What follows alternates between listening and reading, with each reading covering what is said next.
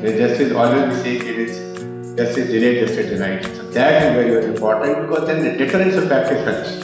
That from 5% till 22, I think we want 13%. And if you go to 2023, it might be another 2-3%, what should be 15-16%. That is a good improvement. But you can't have a full stop here, we have to go further. We have been cooperating for the last 3-4 years to build the institutional structure and capacity in Sindh province with regard to responding to GBV. As a great result we achieved in Sindh province, and we are all proud of, is cooperation with the government of Sindh to build the multi-sectoral coordination mechanism in the province. So we managed to build and have the linkages between policy level interventions and also community level interventions, and these linkages really provided great results to us. Basically 2019 में आपकी वफाकी हुकूमत ने और सूबाई हुकूमतों ने और judiciary ने, अदलिया ने ये फैसला किया कि जेंडर बेस्ड वायलेंस और जो हुकूमत का रिस्पांस होता है सेक्शुअल जेंडर बेस्ड वायलेंस की तरफ, जिसमें रेप, सॉडमी वगैरह शामिल है, इसको इम्प्रूव करने की सख्त ज़रूरत है। हमारे जो रेप के कन्विक्शन रेट्स हैं नेशनली, कि अगर 100 लोग अक्यूज़ड हैं रेप के लिए तो उसमें से सिर्फ 2 से 4% को सज़ा सुनाई जाती है। तो इस चीज़ को इम्प्रूव करने के लिए 2019 से हुकूमतों ने और अदलिया ने काम करना शुरू किया। इन सबसे ज़रूरी चीज़ ये है कि हुकूमत सिंध ने जेंडर बेस्ड वायलेंस को एक प्रोविंशियल प्रायोरिटी के तौर पे लिया।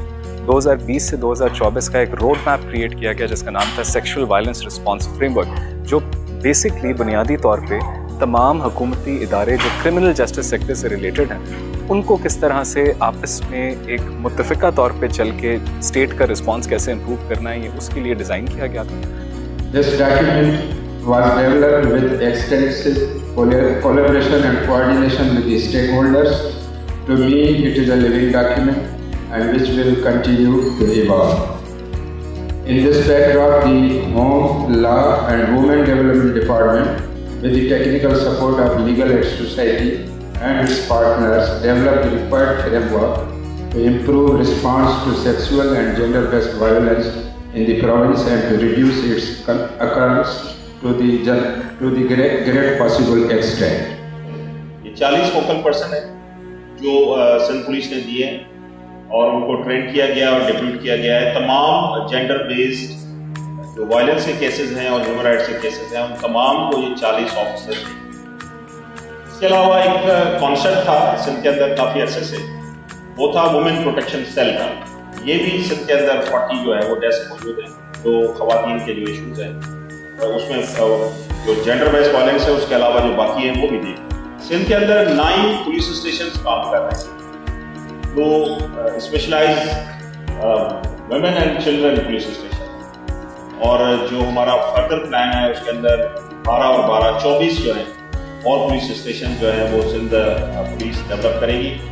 You know, not many years ago, when us development sector pseudo-types or civil society activists would get together talking about a case, we would say there's no data, but gone are those days where we had to work with estimates alone.